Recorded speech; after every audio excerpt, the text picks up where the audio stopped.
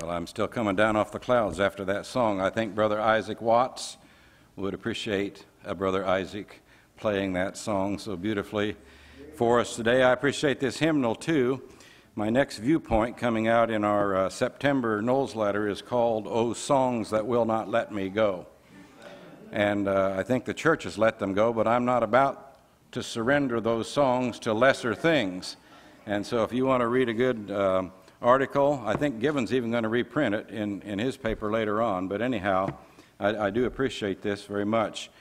Joe Garman brought some copies of the Lookout that has an article in there written by his daughter Stephanie on the Rafa House over in Cambodia, a wonderful work that God is blessing.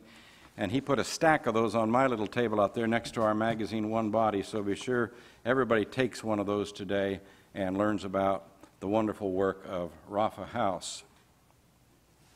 I think this is my fourth Refreshing Waters Renewal to speak on, and I'm always renewed and go away refreshed when I come to one of these gatherings, and I know that that's the reason you're here too.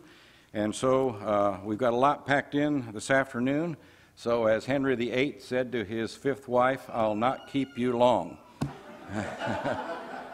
Would you take your Bibles and open them to Paul's letter to the Romans, chapter 15, verse 7. That's our text, and I am reading today from the New King James Version of Scripture, where Paul writes these words, "Therefore, receive one another, just as Christ also received us, to the glory of God." The glory of God, which is the theme of this Bible conference, is seen not only in our text, but also in the immediate context.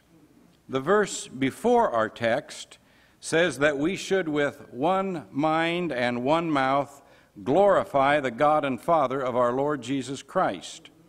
The sentence after our text ends with these words, that the Gentiles might glorify God for his mercy. Now our text begins with this word, therefore, which begs the question, what is the therefore there for? Normally, the word therefore means something like in view of what I have just said, or in this case, what I have just written. So how far back should we go back to do justice to this key word in the text, therefore? Someone has suggested that the overall theme of the book of Romans is righteousness, and he divided that theme into 5 parts. Righteousness needed, chapter 1:18 through 3:20, righteousness imputed, chapter 3:21 through 5:21, righteousness imparted, chapters 6, 7, and 8, righteousness vindicated, chapters 9, 10, and 11, and then righteousness practiced, chapter 12 through chapter 15, verse 13. So you can see from that the first 11 chapters of Romans are doctrinal in nature, basically the doctrine of righteousness. But beginning in chapter 12, we start to see the practical nature of righteousness. You see, doctrine, whatever doctrine it may be, is not just to be studied and pondered and discussed. We deceive ourselves when we engage in a study of revelation without ever proceeding to application. Be doers of the word and not hearers only, deceiving yourselves. So revelation, as good as it is not enough. There must be application as well. I believe we can safely say that the therefore in our text takes us back then to at least chapter 12, which seems to be the natural break in the book of Romans. The foundation of the doctrine of righteousness has been thoroughly laid. Now it is time to live out what we have taken in, to undertake what we have understood. So Paul begins by urging his readers in Rome to present their bodies as a living sacrifice to God. He says this is the only reasonable thing to do. In fact, it is their reasonable service. But we are not to live only for God. That's the mistake the hermits made in church history. We also live for one another. No man is an island unto himself. For our fellowship is not only with the Father and the Son, but it's also with one another. Fellowship is first vertical and then horizontal. It is impossible to live only for God. We are more than our brother's keeper. We are our brother's brother or sister. And we have a duty, a sacred duty, to our brothers and sisters in Christ, for they too are children of God. So in the greater context, we discover at least 11 one another admonitions beginning in chapter 12, verse 5. We are members of one another. Chapter 12, verse 10, we are to be kindly affectionate to one another. Again in verse 10 of chapter 12, we are to give preference to one another. Chapter 13, verse 8, we are to love one another. Chapter 14, verse 13, this is the only negative here, we are not to judge one another anymore, he says, which means they were engaged in that practice, but we are not to judge one another anymore. Chapter 14, verse 19, we are to edify one another. Chapter 14, verse 5, we are to be like-minded to one another. Chapter 15, verse 7, our text, we are to receive one another. We'll exegete that in a moment. Chapter 15, verse 14, we are to admonish one another. And chapter 16, verse 16, we are to greet one another. And when I was in camp, that was our favorite verse, because we studied the verse in its complete context with a holy kiss. And the girls reminding us it must be holy. So anyhow, we are to greet one another. Now, focus our attention on the one another admonition in our text, receive one another. Therefore, receive one another. I see three eternal truths in this text. First of all, I see a command, receive one another, no getting around it. Second, an example, as Christ received us. Third, the purpose, to the glory of God.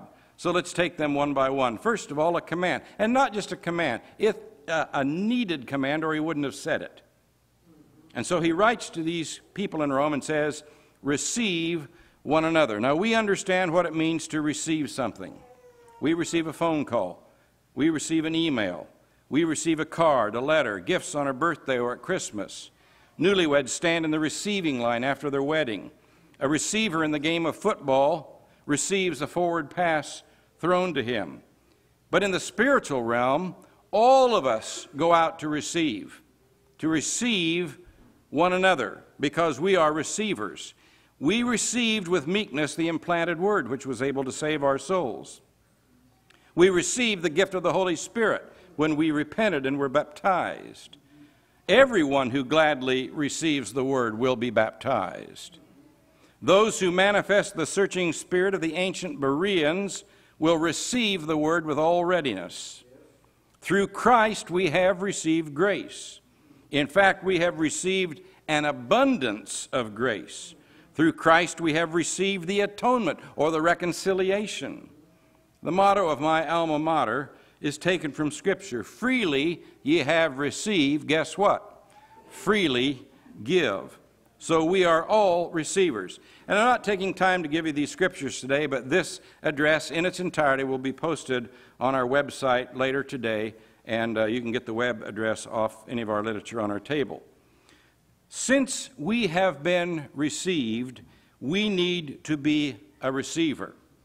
We need to be a receiving people. Receive is also translated accept or welcome.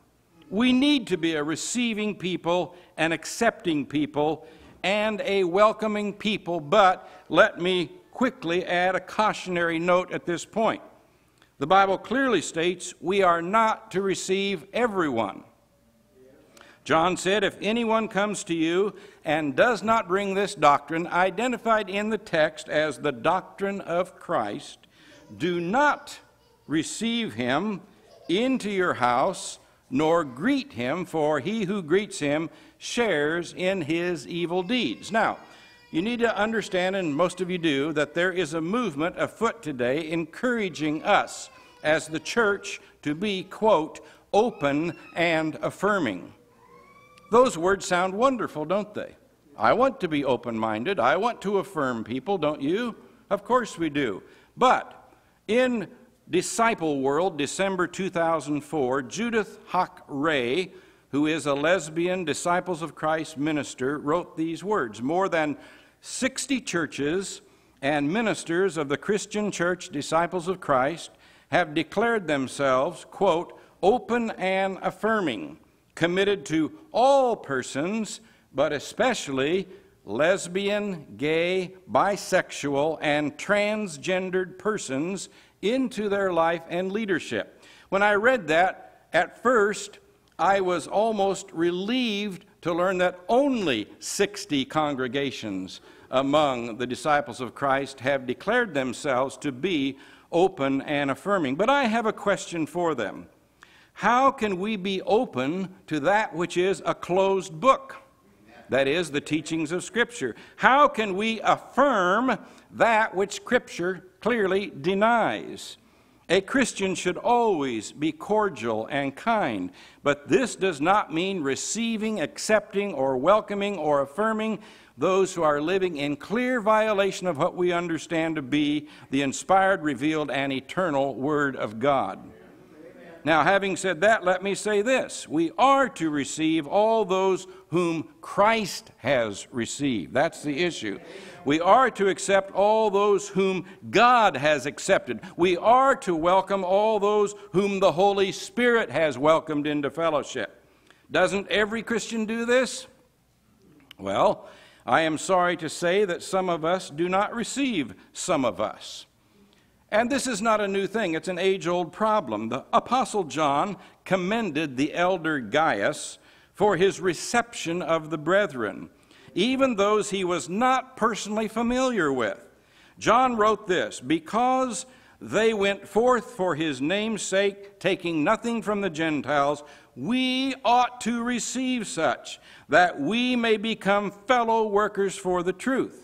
And this is what John practiced, and this is what Gaius practiced, and this Diotrephes most decidedly did not practice. For John wrote, I wrote to the church, but Diotrephes, who loves to have the preeminence among them, does not receive us. And not content with that, he does not receive the brethren, and forbids those who wish to, putting them out of the church. Now, John called this practice evil. And he added, he who does evil has not seen God. Can we not see the face of God in our brother or sister? Jacob could. When he met his estranged brother Esau, he declared, I have seen your face as though I had seen the face of God. Do you see the face of God, even in an estranged brother or sister? And the Bible says they embraced and they were reconciled. They received one another in spite of a stormy past. Can we not, should we not do the same? Now, this is the point Paul is making in Romans chapter 14. He starts out by saying, receive one who is weak in the faith, but not to disputes over doubtful things. Now, a thing in doubt is a thing in doubt. I mean, that sounds simplistic, but I have to say it. A thing in doubt will always be in doubt. Let us cease and desist from disputing over doubtful things and simply do what Paul admonished us to do, that is, receive, accept, welcome our brother. You see, there was a big food fight going on in Rome, which was the banqueting capital of the world, between the ministers of meat and the broccoli brothers. Now, the ministers of meat believed they could eat all things, but the broccoli brothers were vegetarian. And Paul had strong words for those sitting on both sides of the table, literally. To the ministers of meat, he said, let not him who eats despise him who does not eat. You see, those who consider themselves strong have a tendency to be patronizing and to look down on their brothers. But to the broccoli brothers, he said, and let not him who does not eat, that is, who does not eat meat, judge him who eats. You see, those who are considered weak have a tendency to be judgmental and make disparaging remarks about their brothers. So at this point, Paul drops a bombshell in the middle of the table. And the food scatters everywhere. The vegetables, the meat, everything goes. He says, for God has received him. God has received the minister of meat. God has received the broccoli brother. And this really probably startled them. What? God has received him. God has received them. Yes, indeed. Because he goes on to say, if God has received him, who are you to judge him? If God has received him, who are you to reject him? This goes for folks on both sides of the table, on both sides of any matter today that can be considered doubtful. That's what Paul is saying. But he goes on to say, who are you to judge another's servant? To his own master he stands or falls. Indeed, he will be made to stand, for God is able to make him stand. But why do you judge your brother, or why do you show contempt for your brother? Now notice, he's calling both of them brothers. Okay? Both of them brothers. The prodigal son's older brother could not bring himself to call his brother, brother. He said to his father, this thy son, and the father said to him, no, this thy brother. You see, there's a lesson there for us to learn. For we shall all stand before the judgment seat of Christ. Therefore, let us not judge one another anymore, but rather resolve this, not to put a stumbling block or cause to fall in our brother's way. See that in the text? 5 times. 5 times he calls them brothers. Now, brotherhood should mean something. It means that we are children of the same Father. And Malachi asked this question, rather poignant, but yet penetrating. Have we not all one Father? And has not one God created us all? Why do we deal treacherously with one another by profaning the covenant of the fathers? And I would simply add, why indeed? So in our text, we have a command. A needed command that is both clear and convincing. Receive one another. Secondly, we have an example. Not just any example. We have a divine example. Just as Christ also received us. So we are not left to wonder how we are to receive one another. It's really not complicated at all. If we can establish how Christ received us, then we can know how to receive one another. Paul does not just say, receive one another to the glory of God. Notice he does not say that. There's some divine commas in this verse.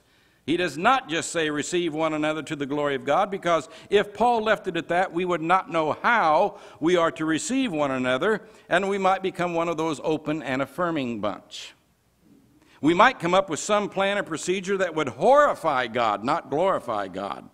But God has not left the children of light in the dark. Through the Apostle Paul, he says, receive one another, comma, just as Christ also received us. So we have a question set before us. How did Christ receive us? That he received us is not to be questioned at all. Amen. This man receives sinners and eats with them. The Pharisees muttered this truth in Luke 15. Although they did not mean it as a compliment, it was truth nonetheless. Do you remember the words of that grand old hymn? Sinners Jesus will receive. Sound this word of grace to all who the heavenly pathway leave, all who linger, all who fall.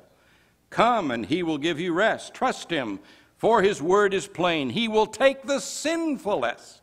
Christ receiveth sinful men. Amen. Now my heart condemns me not. Pure before the law I stand. He who cleansed me from all spot satisfied its last demand. Christ receiveth sinful men, even me with all my sin. Purged from every spot and stain, heaven with him I enter in. Sing it o'er and o'er again. Christ receiveth sinful men. Make the message clear and plain. Christ receiveth sinful men. I don't know how it could be more clear or plain than the words in that grand hymn. And that song stirs my soul. Christ receives sinful men, even me, with all my sin. Jesus responded to the muttering of the Pharisees by telling the story of the prodigal son. Now, we sometimes forget that the prodigal son story was told to a bunch of muttering Pharisees who didn't understand the grace of God. And so the Bible says he spoke this parable to them, that is, to the Pharisees. And then there follows the story of the prodigal son, and we know how the story ends. When the prodigal came to himself, he returned home. He said his rehearsed speech, "Father, I have sinned against heaven and in your sight, and am no longer worthy to be called your son." And the father received him with open arms, not as a servant, which the penitent prodigal wanted, but as a full-fledged son restored to grace. He threw a lavish party, killed the fatted calf. The older brother, however, could only throw a pathetic pity party. "You never gave me a goat." Some of the stupidest words I ever read in the Bible. "You never gave me a goat that I might make merry with my friends." Who wants a goat when you can have grace, for pity's sakes? But the father said, "It was right that we should be merry and be glad, for your brother was dead and is alive again, was lost and is found." Brotherhood means something. Christ receives sinners. Pray tell, who else could he receive? For all have sinned and fallen short of the glory of God. He came to call sinners to repentance, and when sinners respond to the call, he receives them unto himself. Yes. Hebrews 12:6 says, "He who was scourged for men scourges every son whom he receives." The emphasis here being on the fact that he receives us. He receives us. Charlotte Elliott had a hard time believing that. A lot of people do, that Christ can receive them, even with all their sins. Charlotte was an invalid, living alone in Brighton, England, plagued with doubts and fears, until one day in 1834, when she came to understand that Jesus shed his blood for her. And so she took her pen and wrote words that have probably been sung perhaps more than any other song, at least at invitation time. "Just as I am, without one plea, but that thy blood was shed for me, and that thou bidst me come to thee. O Lamb of God, I come. I come, just as I am, and waiting not to rid my soul of one dark blot. To thee whose blood can cleanse each spot, O Lamb of God, I come, I come. Just as I am, thou wilt receive. Wilt welcome, pardon, cleanse, relieve. Because thy promise I believe, O Lamb of God, I come. I come. If I had not believed that Jesus would receive me, I never would have come to him. On June 22nd, 1958, repenting of my sins, making the good confession, being buried with him through baptism into death, rising to walk in newness of life. But because I did trust him to receive me, I surrendered my life to him. And here is where the doctrine of Calvinism is so wrong, so terribly, horribly wrong. John Calvin taught that the atonement was limited, that Christ's death on the cross was not for all, but only for those whom God had elected to be saved. But John the Baptist said Jesus was the Lamb of God who would take away the sins of the world. And John the Apostle said Christ is the atoning sacrifice for our sins, and not for our sins only, but for the sins of the whole world. God wants all men to be saved and come to a knowledge of the truth. He is not willing that any should perish, but that all should come to repentance. Christ died once for all. Jesus said, "Come to me, all you who labor and are heavy laden, and I will give you rest." Calvinism libels the character of Christ. It alters Jesus' lament over Jerusalem from "how often would I have gathered you together" to "I would not." Jesus said, "I would have," but Calvinism would say, "I would not." And it changes the "you would not" to "you could not." You see what it does? You see why it's so dangerous? I do not appreciate the perversion of this passage, for this is the very scripture that brought me to full surrender to Jesus Christ. Luke 13:34. He who calls us to come will receive all who come to him. And I came to Christ in trust, believing, in repentance, grieving, in surrender, leaving, in baptism, receiving the gift of the Holy Spirit. Christ has received us in spite of our past, in spite of our sins, in spite of our imperfect understanding of his word and will.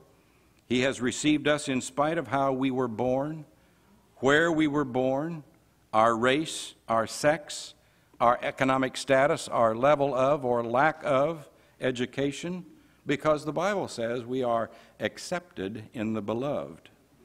He accepts us as brothers, for he himself is our elder brother. He does not remember our sins, nor remind us of our past.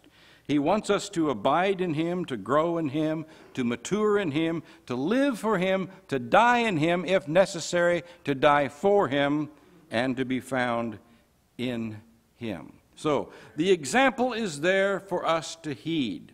Receive one another how? Just as Christ also received us, which leads us thirdly and finally to the purpose, not just any purpose, no. The supreme purpose in life, to the glory of God. The supreme purpose of man is to glorify God. This involves any and every area of life. Whatever you do, do all to the glory of God. Martin Luther said, a dairymaid can milk cows to the glory of God. Amy Carmichael said, our only aim, his glory. When the ark of God was brought into the tabernacle, David sang a song of thanksgiving. Give to the Lord the glory due his name. This song is repeated several times in the Psalms. God and God alone is to be glorified by his people. Most famous prayer ever prayed concludes with these words, thine is the kingdom and the power and the glory forever. Amen. There is a powerful story in the Old Testament that illustrates the truth that the supreme purpose of man is to glorify God. Nadab and Abihu, the sons of Aaron, offered strange fire before the Lord. For this act, fire went out from the Lord, and they died. Then Moses said to Aaron, listen carefully here, this is what the Lord spoke, saying, by those who come near me, I must be regarded as holy, and before all the people I must be glorified. There it is, God said it. I must be glorified before all the people. There are always dire consequences in store for those who do not understand or follow this principle in life. King Herod was struck by an angel of the Lord. Why? Because he did not give glory to God. He had just delivered an oration that caused the people to shout, the voice of a God and not of a man, and he did not so much as correct them. His failure to give glory to God before the people resulted in his dreadful demise. Now, how does this fit in with our text? Anyhow, the people of God and the glory of God are inseparably intertwined. We are to receive one another to the glory of God. And the bridge between the two is the Son of God stretched out on the cross. Jesus understood that his purpose was to glorify God. For 12 hours from that cross, he prayed, Father, the hour has come, glorify your Son, that your Son may glorify you. And he glorified God before the people when he died on the cross for the sins of the world. And he receives all those who come to the cross for forgiveness. And because he receives us, even us with all our sins, we are to receive all those whom he has received to the glory of God. The NIV says, in order to bring praise to God, and the New Living Testament says, then God will be glorified. You see, not before and not until we receive one another, just as Christ received us, will God be glorified before the people. So our obedience to this needed command will bring glory to God. God is glorified when his children accept one another. Our failure to obey this command may not cause us to be devoured by fire or eaten by worms, but it will surely bring shame upon us. God wants his children to accept one another and to praise and glorify him with one mind and one mouth. In conclusion, the eternal purpose of God is to gather together all things in heaven and on earth under one head, namely Jesus Christ. This is what Paul said in Ephesians 1 and verse 10. Now, you and I are a part of this eternal purpose of God when we do what our text says. And